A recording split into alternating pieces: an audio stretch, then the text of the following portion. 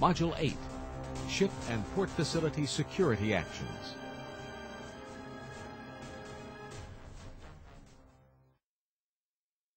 In this program, the ideas, plans, and preparations explored and developed in the previous courses are put into practice, and appropriate procedures are developed to facilitate security actions. The actions associated with a change in security levels are discussed, and the importance of maintaining security at the ship-port interface is stressed. In addition, the appropriate use of the Declaration of Security is conveyed. There are unique requirements associated with a ship's handling of cargo.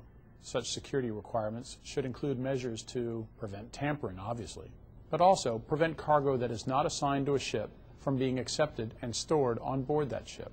This is going to require the active participation of the crew and its officers.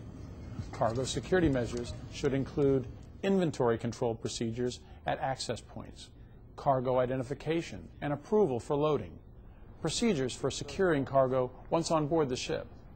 Verification of cargo may be accomplished by visual and physical examination, using scanning or other detection equipment to include mechanical devices and canine units.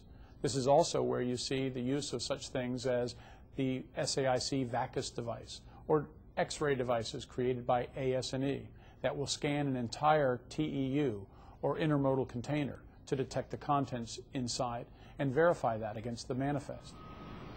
In the case of a really serious threat, you may see the security level go to 3, and the ship's handling of cargo under level 3 is significant. The requirements include suspending loading or unloading of cargo procedures for obvious reasons. It may well be that the cargo itself could be suspect.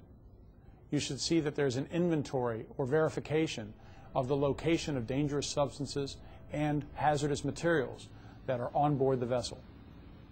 There must also be monitoring of the security at the port facility.